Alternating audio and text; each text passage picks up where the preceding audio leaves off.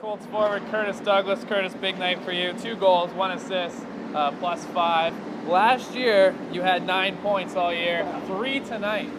Yeah, it feels good. I mean, I owe a lot of it to my line mates. They had a really good game, and my line mates had a bunch of points too, but they're really the shining stars behind this one. And they played really well, and I just fed off of them tonight. So 8 different players on this team tonight had a point. Talk about the teamwork. I mean, we just started going off the hop. We didn't stop until the last whistle, and I think we did a really good job of just never letting up and not letting them back in the game. Did you guys expect this? I mean, I wouldn't say that we didn't expect it. I'd just say that we're excited. I'll say that.